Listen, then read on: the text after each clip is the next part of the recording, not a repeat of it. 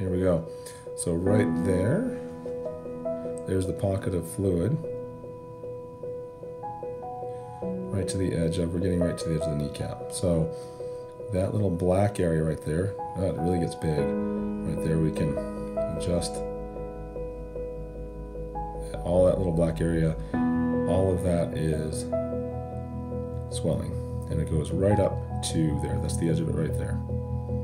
Okay, let's go. We're gonna go around to the side. Sure enough, pocket, that's all fluid, all that dark area.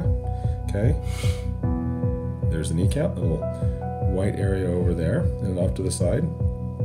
That's all fluid on the knee.